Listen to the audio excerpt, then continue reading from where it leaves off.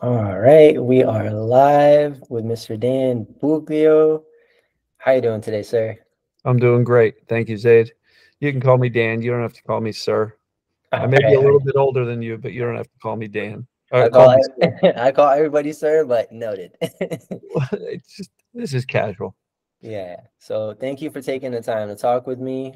This is probably going to be the first of many episodes talking about health and chronic pain relief and what young men and women can do to take control of their health.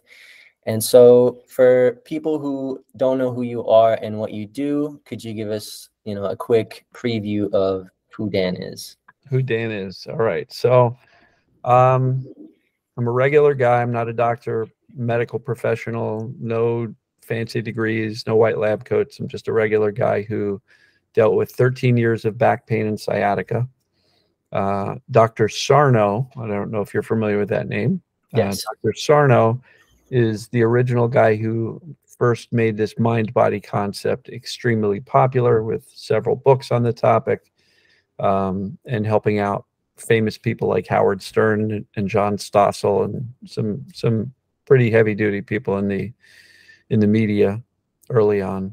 So I learned about this mind body concept, but just reading his books and trying to figure it out on my own, it took me another 12 years to end my back pain. I made every mistake possible, and finally was able to somehow accidentally stumble on the right combination of mindset, thinking, attention on the symptoms, and moving forward with life. And in hindsight, it's a lot of what I currently teach today, but I had no idea what I was doing. So that's why it took me so long. So for anybody listening, it's not going to take you 13 years. Zaid and I are going to give you the cheat sheet right Okay. here as to how to fast track recovery. Uh, and I've been paying attention to this stuff since the early 90s. So long time. Got Uh, it. and How? so go ahead.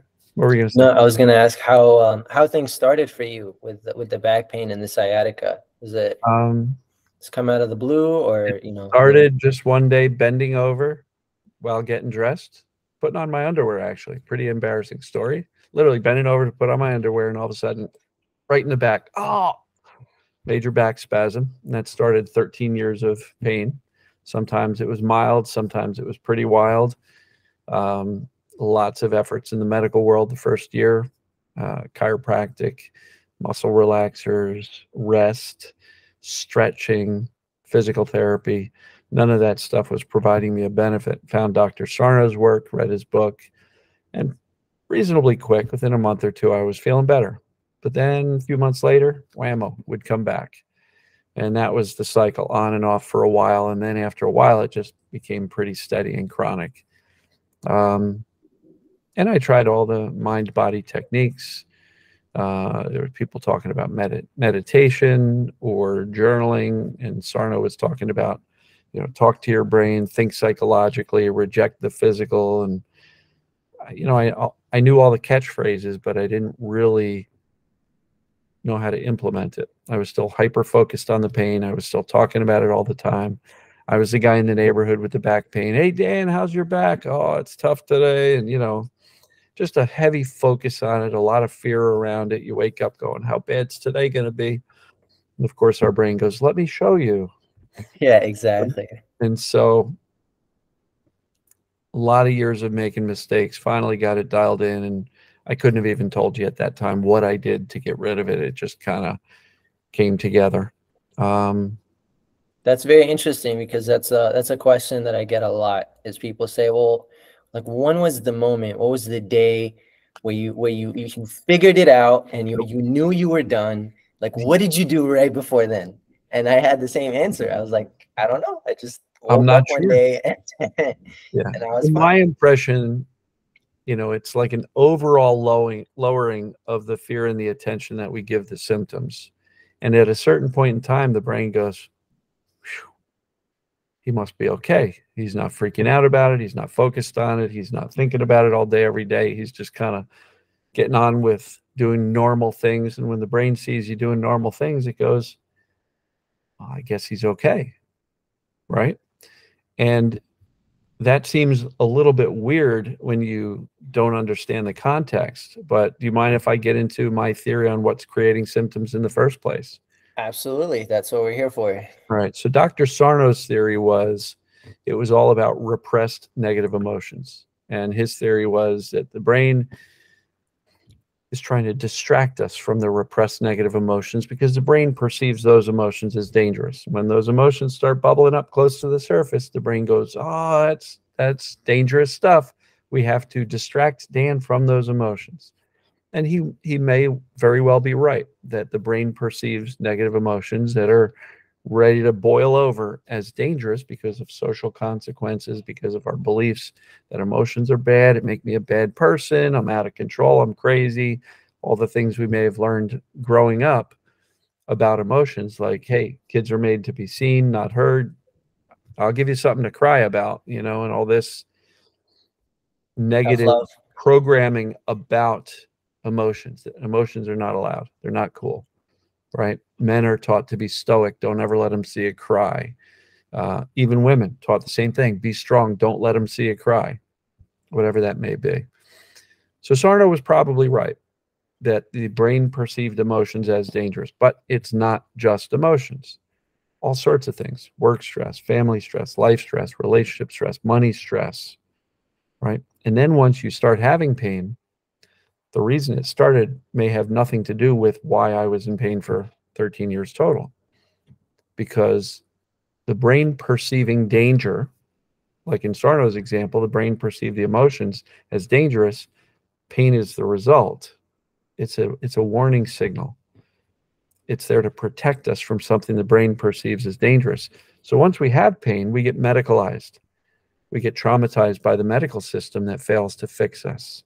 We get tests, we get MRIs, we get imaging studies, we get diagnoses. And in your world, you've got, lab cultures and bacterial tests and everything else. And then pelvic floor dysfunction and all these medical labels. And, before you know it, you're traumatized by the medical system that goes, Zaid, you're broken. You're messed up. You have to do all these weird things to fix yourself. And then when it doesn't work, you go, holy cow, there's no answer. I'm stuck. There's no answer. What does that do? It creates more danger, more fear. And before you know it, you're pretty much walking around feeling broken, that there's no answer. And there's a lot of fear generated by that, a lot of despair. This is going to be my life. Now, you look like a fairly young guy, so you were probably going through this at a pretty early age. And so you're sitting there thinking, is this really the rest of my life? Because I've been to every doctor I can find, and they don't have an answer for me. So we become traumatized by the medical system. We become of the belief that we're broken, which does nothing but keep the brain on high alert, always looking out for danger, always perceiving danger. So I coined the term perceived danger pain. It also applies to perceived danger symptoms, because it's not just pain we're dealing with. It could be vertigo, reflux, uh, muscle tension, any number of things, right? So perceived danger is the cause of the symptoms. It's a warning signal. Right. Almost always, chronic symptoms are a mistake by the brain. Fear and attention gets this warning signal stuck, turned on, right? So even if you had a real injury, enough fear and attention, you can make that pain last long after the injury healed. So I don't know how that applies, a real infection in the world of pelvic urinary issues. Enough fear and attention, well, number one, the stress can reduce the immune system, which can allow more frequent infections. But number two, the fear can allow the brain to remember the sensations. And so it may feel like you've got an infection, but it tests clean. You're okay. And so fear and attention are what makes things chronic. And in my experience, chronic pain, chronic symptoms are almost always the brain overprotective, keeping the symptoms on in an attempt to keep us safe from doing something that the brain thinks might be dangerous. So perceives that danger is the problem. And to me, the straightest line to recovery is, what's the opposite of danger? Safety. Safety. We got to teach the brain, the scared, overprotective, misinformed subconscious of ours, that we're really not in danger. I'm fine down there. I was fine with my back. And here I am, 58. My chronic pain started in my early 30s, and I feel better now than I did in my 30s. So it had nothing to do with age, right? That's incredible. So, If I can comment real quick on yeah, of the course. thing you said with stress, there's now plenty of research showing high levels of stress. Stress has all kinds of impacts, negative impacts on our gut health, which we already know talks to the brain. Suppresses digestion too. Yeah. And the immune system, which and the immune everybody's trying to fix their gut biome with supplements and probiotics and prebiotics and everything else. But they're not doing anything about the core problem, which is too much stress, too much fight or flight, a suppressed digestion, suppressed immune system. So I always like to go up to the top level. What's the original cause? Because I don't care how much stretching, chiropractic, physical therapy I did, I was trying to fix my body, but that wasn't the cause. My brain perceived I had a bad back. So every time I'd bend over, my brain would go, make it hurt to protect him so he doesn't bend over and hurt himself again. It's a warning signal. And so the thing that I like to say is pain is not a reliable indicator of the condition of the body. It's just not. It is a very reliable indicator of the brain perceiving danger. And the more danger the brain is perceiving, in other words, the more freaked out we are consciously and even subconsciously, the more intense the symptoms are. So if you get a big pain flare and you look around and go, what the heck happened? I don't even know why. Inevitably, the brain's perceiving more danger and is elevating the volume of that alarm system. What really stuck out to me from what you said that I don't think I've heard anybody say about this is you said that if at some point you had an infection, your brain will remember the symptoms and sensations of that infection so that even after you've healed the infection, your brain will still give you those sensations. Potentially, yeah, for sure. I get those questions a lot where people take the antibiotics. Why does it still feel like I got an infection? Yeah. Due to fear, attention, and a belief that, well, maybe it didn't get the infection out. And then you go back for another test. Nope, it's clear. Then you go back for another test. It's clear. Still so clear. Why do I still have these sensations? It still feels like I got an infection. And every negative test results leads to more anxiety because you're like, oh my God, there's something in there they're not finding, or there's no solution to this. And just like you said, it's, you know, the medical system is not very comforting and does not necessarily acknowledge the role of stress and the importance of stress in this. Yeah. So if I didn't know anything about this and I'm hearing you, I'm going to think, okay, so what you're saying is that there's like the mind is playing tricks on us. And, you know, this is sort of in my head, right? Like it's just psychosomatic pain. So that's a derogatory term that people often take deep offense when they hear it. That's why I don't say in my videos or my coaching, oh, it's all in your head. Because that's dismissive. That's going, you're crazy. Yeah. Nobody's crazy. The symptoms are real. The pain is real. It's just not created by a problem in the body. Look, the brain's job primarily is to keep us safe and alive. You said the brain's messing with me. No, it's not. It's trying to keep you safe and keep you alive. And the brain, that's the brain's primary focus. So if the subconscious brain is going, I think we got a problem, it has to warn you. Symptoms are the result. And that applies to real issues and psychosomatic, which is also a term that's interpreted poorly, but it's accurate. Yeah. But if the brain is perceiving there to be a problem, it will turn on symptoms. That applies to real injury. That applies to real infections. The brain's going, oh, there's something going on down there. It senses these different sensations that aren't like normal urination or normal, you know, bodily functions. So it says something's different, and it turns on the alarm system, burning, itchiness, whatever it may be. Normally, Antibiotics takes care of it. Okay, those sensations go away and the brain goes, oh, good, we're done.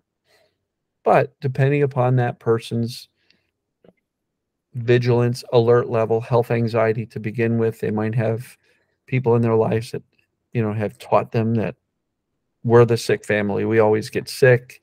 There's always a problem with us. It's genetic. I have this. You watch a parent with, chronic illness throughout your life. Maybe even watch a parent die. And holy cow, it's very easy to see why people get very health anxious. And the medical system doesn't do a lot to dissuade that, because Mm-mm. they're the ones walking around giving us label, label, label. You've got this, this, this, and then you go to Wikipedia and WebMD and the internet, and And you you're know, like, I have more stuff than eyes they light told up me. like, holy cow! So people who have what I have got this, this, and that also. I hope I don't get it, and then a week later they have it, That's funny because because I fear got is all of my contagious. symptoms right after reading about the long list of symptoms that come with this. Symptoms I've never had before, like a couple years ago. And I Which is read it evidence. online, Come had them on, a dude. week later. That's evidence that fear and the brain's perception that something dangerous is happening is what creates symptoms. So for anybody watching this, if your symptoms got worse, the more medical labels and diagnoses you got, and the more you read about it, and oh, by the way, you know,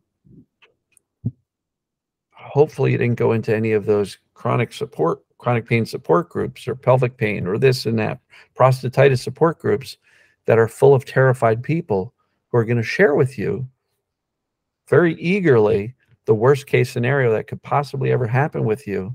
And no offense to these groups or the people in them, but they don't know what you and I know. They don't believe there's a cure. They believe they're broken. They believe that there's no cure. And they're going to tell everybody who shows up for support that they're in for a rough ride, Yep. and get ready for it. And I call those bad neighborhoods. And again, no offense to the people in them. They're just Yeah. misled by other people who are terrified. And so I always kind of, in a funny way, say, never take advice from somebody who is terrified. If their state of being is probably not the person you want to take medical advice from, Right. And again, no offense if you're one of those people who's freaked out right now. The good news is we know what causes symptoms. We know there's a solution.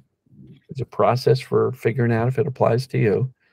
And we can actually show you how to do it. That's what Zane's, doing this whole podcast for, and this YouTube channel, is to try to say, this is what I learned. There's a way out. Calm down, folks. Absolutely. I got your back. So that's beautiful. Absolutely. Absolutely. Well, thank you for explaining all of that. It really touches on a lot of the pain points and the fears that I think anybody with chronic pain deals with. And so, one of the things that I discovered on my journey, and I'd love your opinion on this, is I learned that I had some real structural issues in my posture. So I looked at an x-ray in my back. I was missing, a joint around L5, so there was less stability in my spine. I had this rib flare on my left, so my ribs were rotated out, and my left leg was significantly weaker than my right, and my whole left side was jacked up. And so to me, I was like, okay, this is a real structural problem with my posture, and here's the way to fix it with, myofascial release, to work on the tight muscles, strengthening the weaker ones, and start having more functional posture. And, the same was true with gut health. I was having a lot of signs of gut inflammation, so I cleaned up my diet, started supplementing, and sort of trying to attack it from all the holistic approaches. So what, in your experience and what you've seen, what you've experienced with your clients, what is your perspective on trying those other modalities along with stress reduction? Do they help? Are they completely irrelevant in your opinion? How does that work?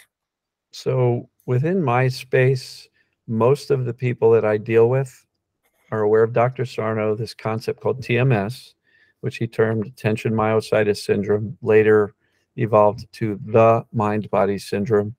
So a lot of people in my space are in that realm, but they still get caught up in trying to fix the body. Um, I don't believe posture causes pain. I just don't. Why? Because I sit in this chair, computer all the time. I'm looking at my phone all the time. I've even got the forward head tilt. You know, Yeah. my posture's not good. I slouch in chairs all the time. I don't have a good posture, but I haven't had pain for 14 years, nothing chronic. So I don't Yeah. believe posture is as big of a problem as all of these posture guys want to make it out to be, because they want to sell you a posture program to. Now, look, there's nothing wrong with posture. You're going to look better if you got a good posture, right?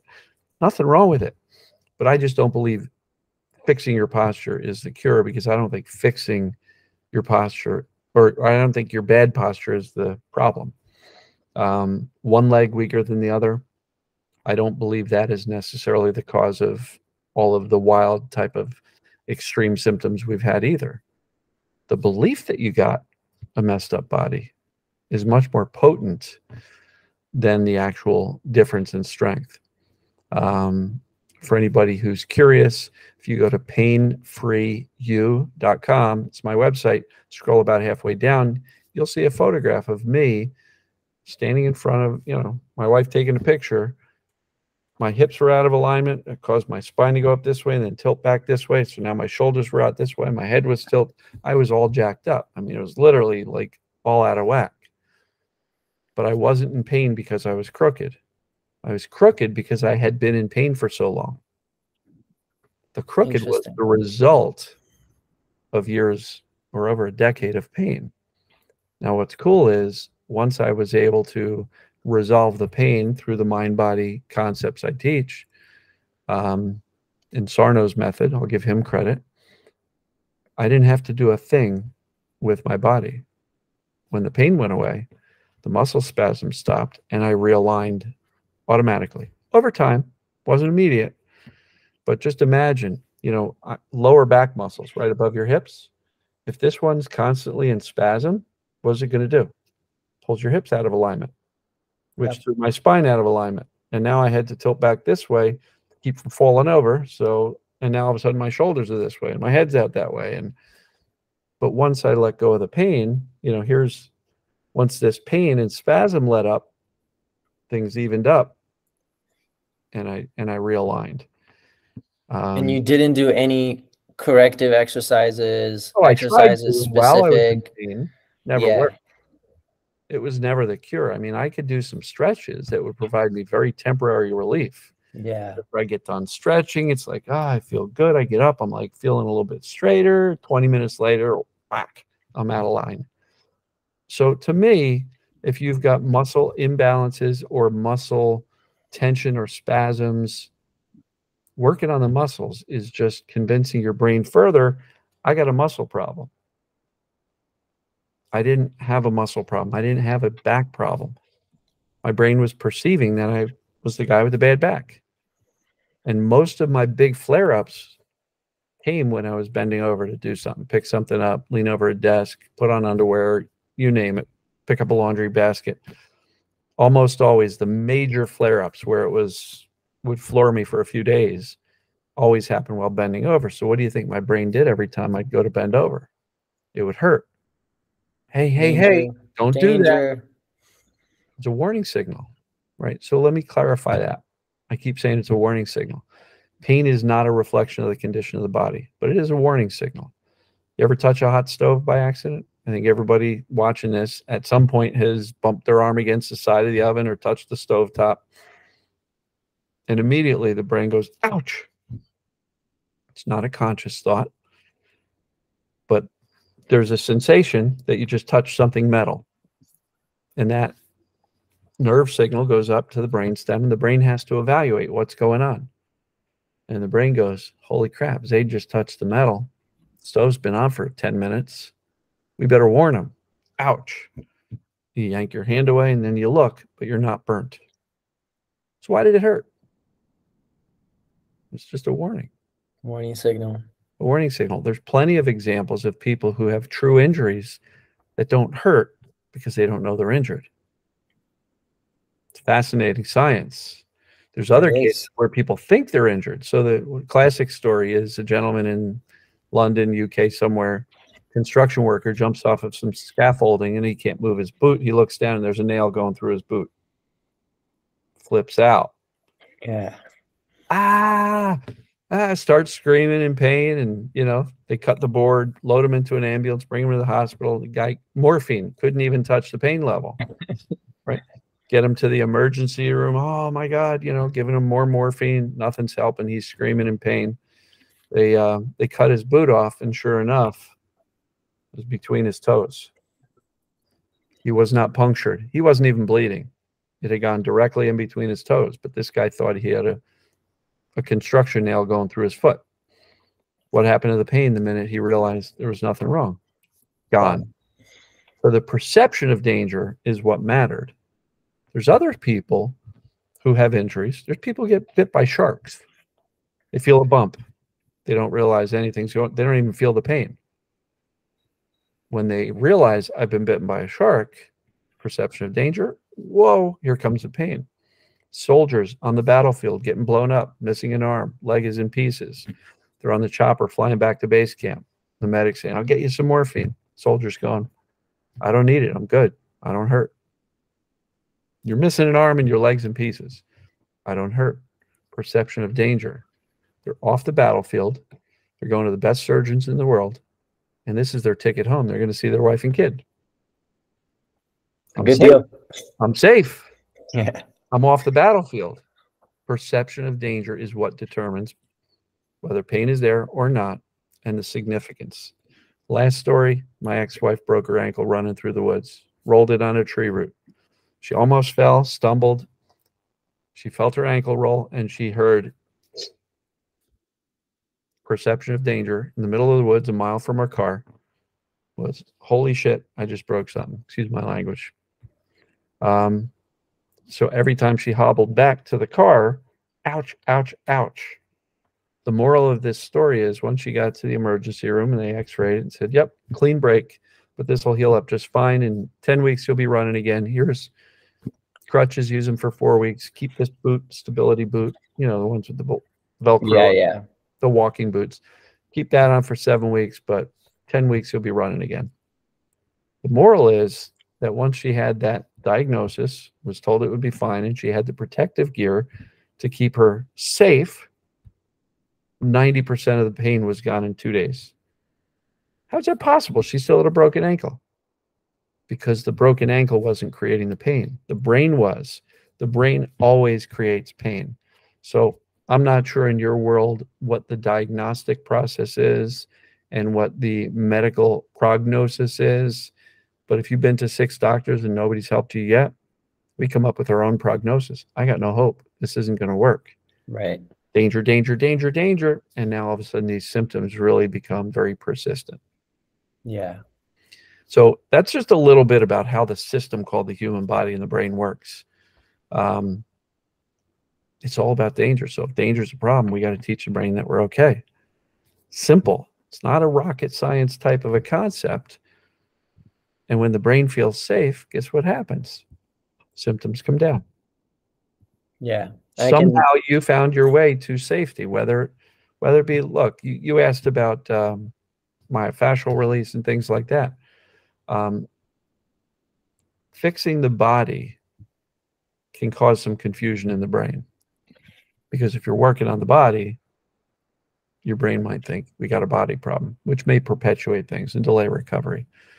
But if you've got a great physical therapist whose, tableside manner is awesome, and they do a wonderful job in saying, dude, we got this. This is going to be perfect. We're going to do this, this, and this over the course of the next 2 weeks, and you're going to be golden. And that is very effective psychologically at dialing down the fear levels. Yeah. Is that a placebo? Not necessarily. If you're truly not fearing it as much because you believe in your body's ability to get through this, it's valid, right? Because placebo can also be interpreted as fake. It's not fake. Absolutely not. Yeah. I think, yeah. It's not fake. So this stuff is all real. It's science. There's so many clinical studies on placebo, nocebo. Nocebo is the belief that something's wrong. Yeah. And All that's of what these a are lot of well documented. that's what a lot of those bad neighborhoods do. You hear all these people telling their horror stories. You start reading online and saying, "Oh, people with this get these symptoms." That's a nocebo, which is a belief that bad shit's going to come your way. Yep. And you're going to be dealing with it for years and years before you figure it out. Exactly. This is just So not true. I'm rambling a little bit here on the concepts, but I think it's really important to understand that chronic symptoms are almost always a mistake by a brain perceiving danger. Your brain's working fine. It's not messing with you. It's just trying to keep you safe.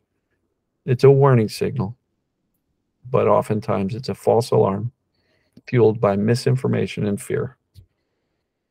We correct the information by understanding how the system works and the fact that you're actually okay, and we dial down the fear. Guess what happens? The brain Things turns don't. off these symptoms.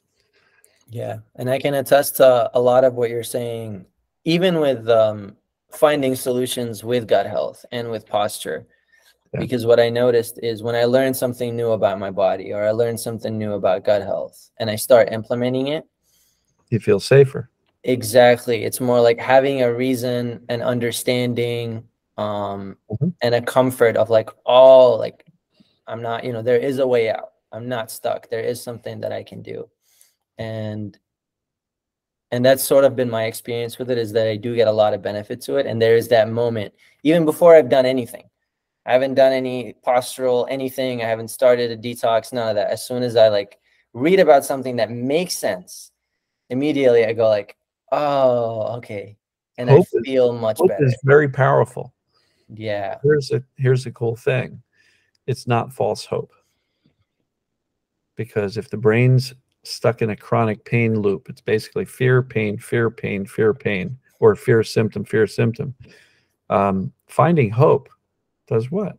Brings down the fear. Exactly. And that's why things can get better. And it can happen a lot faster than people realize.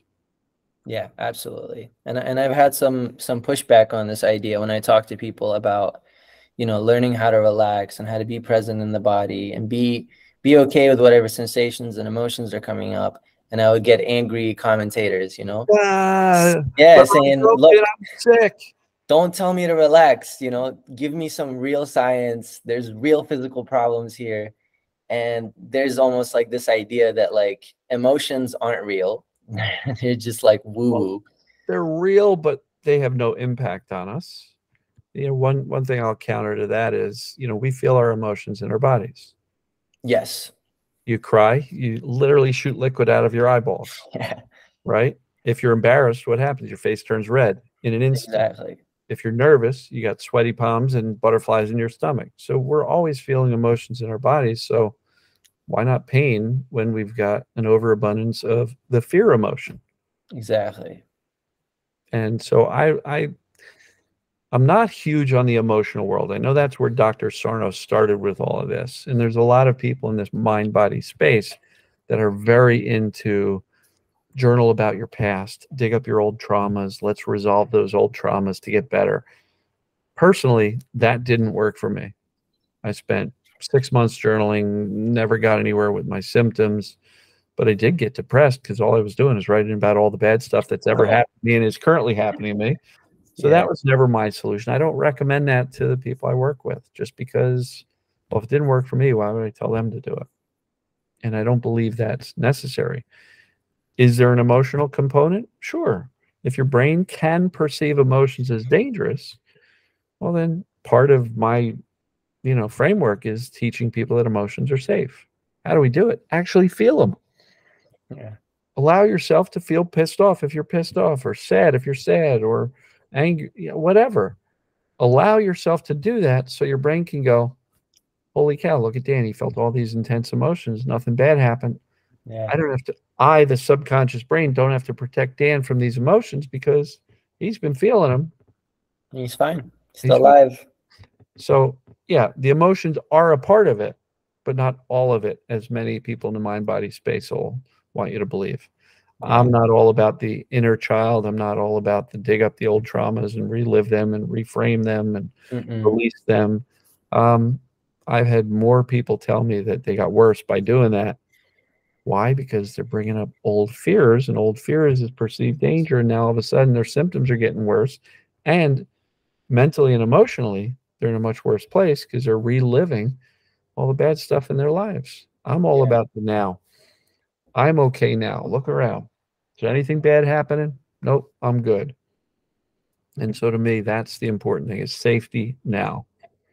absolutely. This is also in line with the training I got in like somatic work, and you know everything I've read about somatic experiencing, and that Mhm, is don't go into the story, don't go over bad memories in your head. Just pay attention to the sensations in the moment. It's like mhm, everything you need to do is right here and now, mhm. and it's not in your head. Yeah. And if you pay attention to the sensations and you disconnect the fearful thinking about it and you're just being present, it's like, okay, so that's an unpleasant sensation. But when you understand what's causing it in the first place, just an overprotective brain sounding a warning signal that's based on misinformation and fear, it's a lot easier to dial down the fear, Absolutely. not be so afraid of your experience because you recognize, well, I'm not actually broken. Now, there are assessments that can be done to figure out, do my symptoms make sense from a mind body perspective? There's inconsistencies, fluctuations, sometimes on, sometimes off, structural problems, infections, diseases. They don't take a vacation when you go on a vacation, for example. Now, for the person who goes, yeah, I went on vacation, but I hurt the whole time. Yeah, well, you're probably fairly uh, afraid of the symptoms and afraid of it ruining your vacation the whole time. And trust me, I've had a number of vacations ruined. I had my wife and kid go out to dinner without me as I laid in the hotel bed. And they had to bring me some food back because I couldn't get in the taxi. Yeah. So, for anybody who thinks I'm dismissing this whole experience, been there, done that, spent 14 Yeah. spent 14 hours on a hardwood floor because I couldn't move without waves of back spasms. So it's been a journey, but at least for me, I can look back at it as a huge gift. And that's what you're doing right now. Your experience is a gift that you are now paying forward to other people by saying, hey, I know you're in trouble, but there's hope. There's And I, hope. and I can point you in the right direction. I can help you. So that's a beautiful thing. And most of the TMS coaches, doctors, therapists are people who have experienced it firsthand. And I've noticed, yeah. it's been so profound for them that they just want to give back. Yeah. Well, it was a complete shift in identity for me too, because I mean, like you mentioned, when you're in pain for a long time, it just for that time it becomes a part of who you are, and you start to identify with it, and you tell people about it. Hey, Mhm. how have you been? Oh, not so good. And that's the first thing you talk about. And like you said, people start checking in on you, and it's a way for you now to get attention and connection from other people. And it definitely gets interwoven, and breaking free from that fear and that just state of like anxiety and pain is very liberating. And yeah, it's like the first thing you want to do. You're like, well, I gotta tell everybody about this. Like, Sure. yeah. Yeah, but then you go into these communities that know nothing about it, and they're like, "What are you talking about? I got a real problem." Yeah. Yeah. So you got to be cautious on how you present it. But Absolutely. Absolutely. It's still very sensitive. People get very defensive, argumentative, and yeah, and yeah, I stress something in the community we're in, where it's like if you're having a bad day, people are here to listen and help you out, but also, like always focus on the positive. yeah. And there's a good number of people in there that have recovered who are just there to share that experience and Mhm. essentially just remind people like, hey, there's a good chunk of us here that got past this. You're Yeah, not alone. You're gonna make it. yeah, which is incredible because hope is very contagious, just as fear is. Yeah, for sure. So for the people who take offense at hearing what's really going on, um, it's probably because family, friends, doctors have said something stupid like, "So it's in your head, and why don't you just stop it?" Like, Exactly. Yeah. or you must be crazy then. What's wrong with you? I don't have that going on. You must be nuts if you got pain all over your body or wherever. Yeah.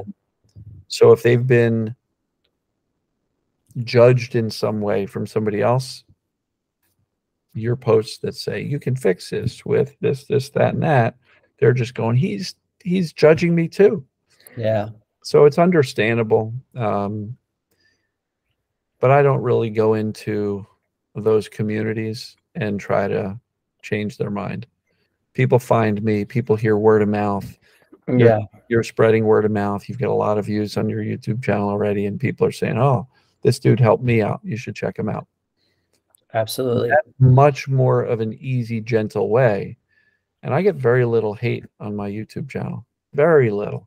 Almost no people are, complaining or yelling at me, which is a wonderful thing because that takes its toll. It definitely does. It definitely does. And I've watched a good number of your videos. You know, the fact that you've been through this and you went through it for years gives you a lot of authority and credibility.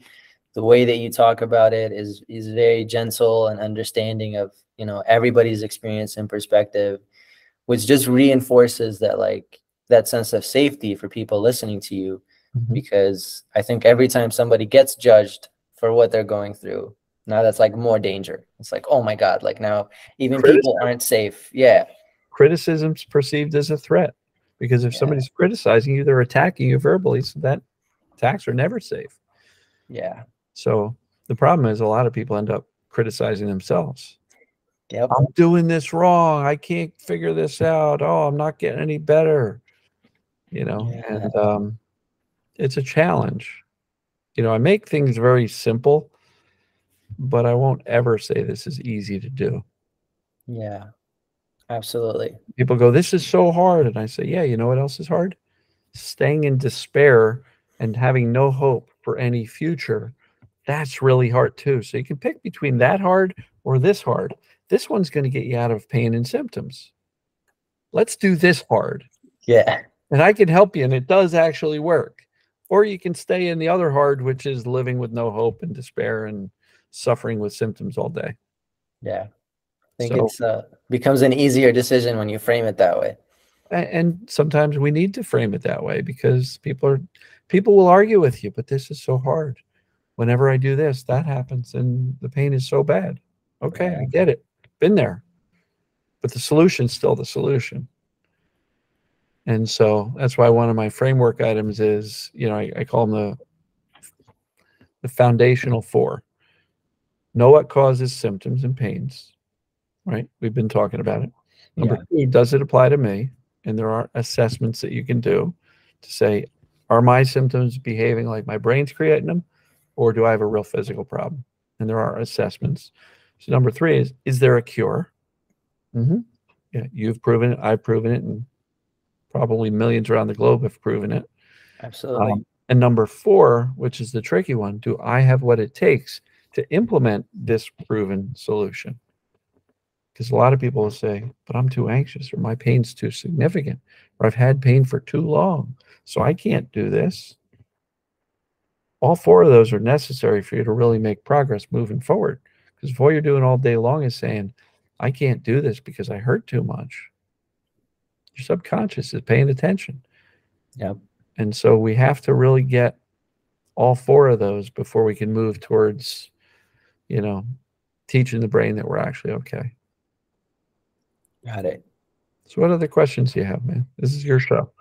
No, yeah, I'm happy listening to you break all this down because, I think my people definitely need to hear it. One thing that I noticed is important is having a positive community. Not necessarily the bad neighborhoods that you described that I've also seen on Reddit and Facebook and, Sure. everywhere. What role does community play in helping, especially men who, a lot of the men I talk to, I'm like, hey, do you have any friends? Not really. I used to have friends before I was in pain. Now I don't go out. I don't do this. I don't do that.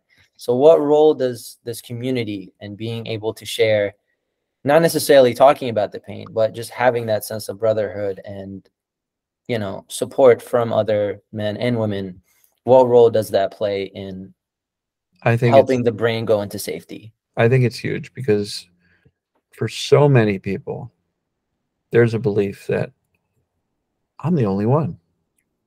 This has only happened to me. I don't know anybody who's going through this. And if you look at your immediate circle of friends, you may be the only one. Yeah. And family. And it's like, I'm uniquely broken. So to find out that there are, communities of people with symptoms very much like the one you're experiencing, just the feeling of not being alone is huge. So if I have your permission, I'll just share a little bit of how I go about helping people. Please. So I used to do one-on-one calls, and I would do, upwards of like 10 calls a week. And that all started as a result of these daily YouTube videos that I've been doing for over 4 years now. Went from nobody knew who I was, couldn't find a client, to my one-on-one coaching schedule. I had a 3-month waiting period just because people wanted to talk to me. Beautiful. And it wasn't scalable. I was having the same exact conversation over and over and over again. And I just couldn't do more. I couldn't help more people. And I had to tell people, hey, I know you want some help, but I'll talk to you in a few months. And they're going, but I need help now. So I decided to switch to a group coaching model. And so right now I've got a couple hundred people in a group coaching program, and we meet 4 times a week on Zoom. And it's not me training, because all the training's in a course that they get when they join. So it's like a 2.5-hour course with all the how it works, a lot of the things we've covered, and then here's the strategies for how we teach the brain we're safe. So the group is all about community, and all on their own, they started calling themselves the Pain-Free You Family. I didn't make that name up. They did. They say, oh, I feel closer to these people than I do my own family because they get me. They understand me.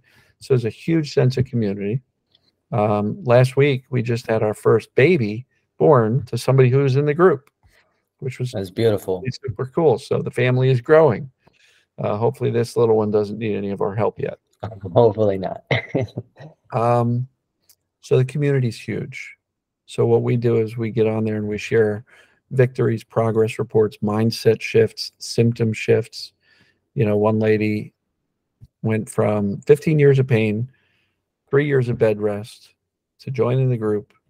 And she shared in the Facebook community, which is just for the members, I drove a car for the first time in 7 years. Wow. She's now bought a car. She bought a bicycle, and this is a woman with pelvic pain. Now imagine, being a pelvic pain person, thinking about getting on a bicycle. Are you kidding me? This lady's gone running, jogging.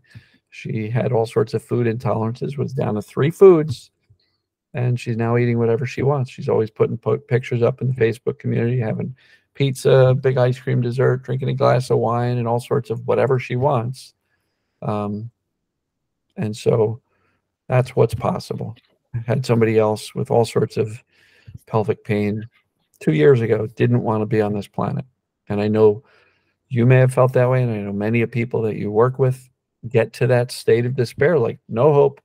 I can't live like this. I want to check out. Many times. Just take me. Just take me. Many times. So this woman went from that position where she was literally thinking a month from now, I'm going to look into assisted suicide in one of the countries in Europe that actually it's legal, to she just left the group and she's just like living large. She's always posting pictures about, I'm at this concert, I'm in this theater thing, I got on the train and I went to, she went from Scotland to London to meet up with another group member to hang out at Buckingham Palace. And like another member went from California to the East Coast of US to visit one person in New York City and another one in Boston. They're getting together to hang out because they're making like lifetime friends. Yeah. So community is huge. If you can find people that understand where you are and will cheer you on and support you no matter what you're going through, it's invaluable. So that's what you're doing with your community. You're creating that sense of belonging. And these people understand me, because the people at home don't. And I don't care how well you explain it, they're just not going to get it or understand it to the level that somebody who's also been in chronic pain or chronic symptoms will understand. So you can just Yeah. look at each other and go, you get me. I Yeah. just know it, That's all it takes. you know, and that is so uplifting because you're not alone. You have a community to go through the journey with, and that's incredibly healing just by itself. Now, with the effective knowledge and effective strategies to dial down the fear, create that safety, it's fairly predictable that people are going to get better. Yeah. It's not just possible, it's probable that they're going to get better. And the ones that Very probable. yeah, the ones that struggle the most are just the ones that are still running around like their hair's caught on fire. I'm too afraid. Yeah. Let's breathe. No judgment, because I was there for a long time. Yeah. So it's really a matter of dialing down the fear with accurate information. What else can I tell you? So I do have to wrap it up, unfortunately. That's all good. So before we end, I feel like we've touched on, A the lot of it. core, yeah, the core of what it is that you do, the science of it, why it works so well, why other things don't necessarily work, and, a little bit about how people can work with you. How can people find you? Somebody, just finished watching this and they're like, "Oh my God, Dan's the man. I want to join his group coaching." Where do they go? Where they can they find you and start working with you? Okay, so two areas. Go to painfree, FREEUYOU. So painfreeyou.com and look at the Get Help menu. There's a Getting Started page, which gives you some intro videos, the assessments, which I mentioned, which is, does this apply to me? And there's very specific characteristics of how symptoms behave if the brain's creating it versus a structural problem. That's a good place to start. And then I offer both free options for, moving forward with your recovery. I have lots of people around the world getting better just watching my free daily videos, which is incredibly cool. But I also have a paid group. But under the Get Help menu at Pain Free You, there's a link for the group coaching, so you can go there and look at it. You can join 4 times a week. I have coaching calls, and it's a Q&A, and it's sharing successes. But the actual content of what to do is in the course, which you also get as a member. If you want to find me on YouTube, you can just search for Pain Free You channel, or I also have a shortcut, dansyoutube.com. Perfect. And auto forward you to my video page on the channel. Perfect. And we'll put all those links in the description. So yeah, and I people can email you some of that stuff as well. Yeah. I'm on Instagram under Dan Buglio, so at Dan Buglio. Couldn't get the Pain Free You, It was taken already. so whatever. Maybe in the future. It doesn't matter. People can find me. So I'm mostly active on Facebook and YouTube, a little bit on Instagram, but YouTube is where most of the views are coming. Got it. And I know somewhere when I was looking at your stuff, I saw there's a book that's either, is it out or is it on the way? Is that still happening? It is still happening. It's not, I've got no release date yet. Got it. I was getting into some pretty good rough drafts when I launched the group, but I was so swamped with one-on-one calls and I was burning out that way. So I just said, all right, let me focus on the group. And so for 2 years, I've been really focusing on, serving that community in a group coaching format. So the book still needs to be done. But if you watch my daily videos, if you join the group and watch the course, you're going to get everything that's going to end up in that book anyway. Got it. So thank you for asking, though. No, absolutely. So before we wrap up, more of a personal question for you is, Sure. How do you feel with this community that you've built and the fact that you have people that have been in pain for years and that have contemplated suicide, and now they're living their best life, essentially thanks to finding you and thanks to talking to you and being your program? Incredibly humbled, because I didn't expect this. It wasn't like I set out and said, all right, I'm going to start doing daily videos and, help thousands of people around the world. And, people are calling me a celebrity, and I'm like, what are you talking about? I'm just I'm Dan. just Dan. I'm just Dan. I'm like some dude who like records videos back by the woods behind the apartment that I rent, which is above a garage on a property. Like I'm not some, you know, big deal, but I just show up every day and help as many people as I can, both for free. And if you want extra help, you can join the group. It feels incredible to get the amount of praise and thank you and heartwarming. Dan, you changed the trajectory of my life. You know, other people saying you literally saved my life. It's like, holy crap, what do you do with that? You know, I had an ex-girlfriend who was like, yeah, you better watch it. Your head's not going to be able to fit through the door. You're going to be so full of ego. And you know, that's one thing I kind of really intentionally do is just stay humble. Um, it's very heartwarming. And I'm sure you're feeling the same way as you start to help people and get that feedback that, holy crap, this dude really, really helped me. And so that's why we do it. That's why we do it. Yeah. I thought about stopping a few times.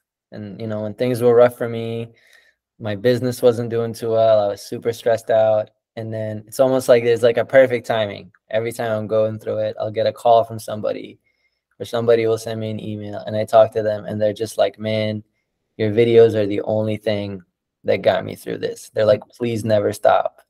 And I'm just like, it's been very far from an ego thing. It Yeah, just it's like you not said, ego. it feels so humbling where I'm just like, really? Like that's how it made people feel. And then it's just this like responsibility and obligation to keep doing it and keep helping people. That because there's plenty of times where this gets hard. You know, you have somebody message you in the morning going, I don't want to be on this planet. Please help. Yeah. It's 6 in the morning. Holy Like shit. What's today going to be like, you know? And, but just a feeling of, I know my stuff will help them. This stuff works. And so, obligation. Like, and I've also been told I explain it better than many, if not most. agreed. And so, as a result, I have an obligation to continue to explain it better than others. Because if my simpler approach in explaining what's going on and how to get out of it is more helpful because it's less confusing and less weird, you got to go dig up your old emotions type of nebulous, how do I know if I found it, if I'm still hurting? I probably didn't. My approach is simple. It's like danger, safety. When the brain feels safe, symptoms come down. And so, yeah, it's an obligation, but it's one that I step into with a lot of joy, a lot of reward. You know what it That's feels like. It's like, yeah, like we're doing it, holy doing shit, God's work. we're helping, man. Yeah. Exactly. God's work Yeah. is right. That's what it feels like. Well, And, Dan, thank you and so I've been much. told that as well. Dan, you're doing God's work. Yeah, this isn't YouTube even, yeah. comments that say, preach, brother, preach. Come on, settle I down, like, folks. I'm just trying to help. yeah, it's like, all right. So Yeah, it is fun though. And no, I it's made great. a lot of, I made a lot of friends in my group community, people that, you know, were like, hey, if I'm ever in the Netherlands, I'm coming to hang out with you. Or, Yeah, right? We're going to hang out yeah. Got Germany, Canada, India, everywhere. Everywhere. everywhere. I got people in Australia, New Zealand. Got a global family. People are time traveling to see me because my Wednesday night call has people in New Zealand Thursday morning. I'm like, they're time traveling to hang out with me. Isn't that cool? It's very cool. So Yeah. I know you said you got to run. Yeah, man. Thank you so much for taking the time to talk with me. Been I'm fun. super excited that we got to talk, and I'm sure people are gonna love this conversation and got so much out of it. Cool. And I look forward to connecting with you again in the future, see how things are going with you, and see how that book is coming along. So I appreciate, yeah, thank you. I appreciate the opportunity to talk to your community. And like I said, share with me the video and I'll upload it and point people back to you too. Make sure when you share that with me, you kind of cover the areas of specialty that you tend to focus on, if there Sure. is one. Absolutely. Yeah, And yeah. I'll be sure to point that out. For sure. I'm gonna go ahead and stop this recording. Take care, everybody. All right, guys. Till next time. See you later. And